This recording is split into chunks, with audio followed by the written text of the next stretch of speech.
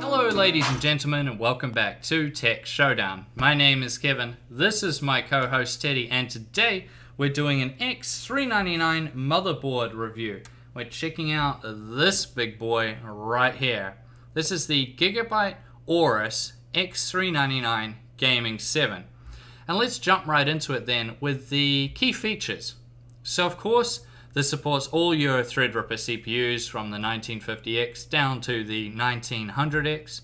It takes up to 128 gigabytes of quad-channel DDR4 memory at up to 3,600 megahertz. Now, one thing I will say straight away, if you have not watched my X399 as a mess video, this particular motherboard is very, very fussy when it comes to memory. So definitely check out the QVL list to make sure your memory is going to be compatible with this motherboard. Now, as far as the PCIe lanes go, you get 64, so that's a huge amount of expandability there. I mean, you can go crazy with, multiple graphics cards or whatever you want to do. It has RGB lighting all over, including on the RAM and the PCI slot, so that's really cool. It's coming with the Realtek ALC1220 audio codec, the same as what you see on many good X370 motherboards. Bizarrely though, it was really quiet for me. When I was using this, I had to crank up my speakers. I've never had that happen before. Maybe it was an audio driver problem or something like that. But for some reason, it was very, very quiet compared to other motherboards I've tested in the past. Now let's talk about the layout then, and we'll work from top to bottom. So up the top left there, we have the 8-pin and 4-pin CPU power connector. Some of the X399s are going up to 8 and 8, but this should be just fine. I don't really see it being a problem really. It has an 8-phase CPU power delivery with really big heat sinks, so that's going to be really nice there. Then on the more top right there, you have 2 more fan connectors and an RGB lighting connector. Then sort of around the corner from them, you have the CPU fan, CPU optional, and a pump connector.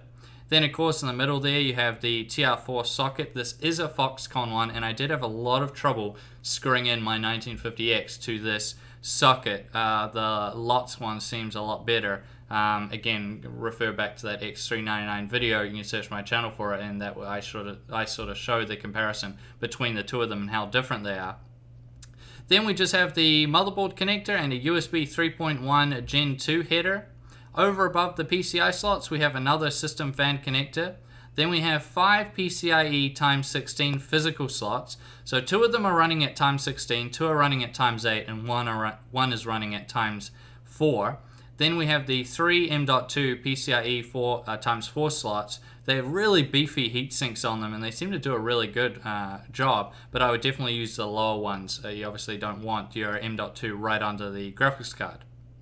Then we just have 8 SATA 6 connectors if you really need to use that many. I mean, more is always better, so that's always nice to see.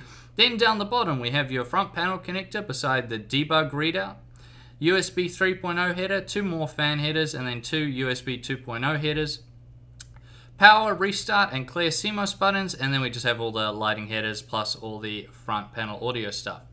Now let's flip round and talk about the rear I/O then and what it comes with, and we'll work from left to right. How about that? So on the top there we have the PS2 port above 2 USB 3.1 Gen 1 ports. They're the yellow ones, use those for USB DACs. Then you have USB 3.1 Gen 1 port, a white one there. Use that when you want to update the BIOS using QFlash, or if you need to do a BIOS flashback or something like that, use it for then. The other 5 blue USBs there, just once again USB 3.1 Gen 1, just standard ports. Then you have an RJ45 Ethernet port beside the antenna connectors for the 802.11 AC Wi-Fi. Then you get a USB 3.1 Gen 2 Type A and C port. Those are the red ones you see there. And then of course you have your gold-plated audio connectors. Let's move on now to the BIOS and see what that's like.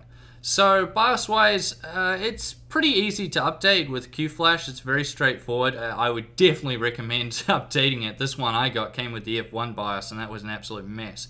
So definitely update the BIOS.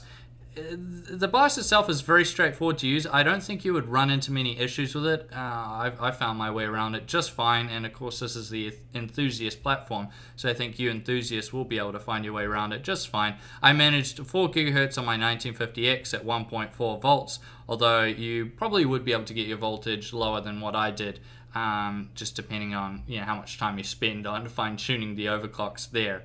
Which brings us nicely into the conclusion, and what do I make of this Gigabyte Aorus X399 Gaming 7 motherboard? So overall, it's got a lot of potential. I'll put it that way. It's got a lot of potential there and a lot of good features, but it's being held back by really poor memory compatibility and this horrendous Foxconn socket. The layout is pretty good though, and it has, as I said, very, very nice features. I think this will be a solid board once they get all those things figured out. Most of them will be through BIOS updates, which will be definitely good. You definitely have to do them if you get this keyboard. The BIOS overall and overclocking is still going to be very solid with it, and I do think this will turn out to be a good motherboard.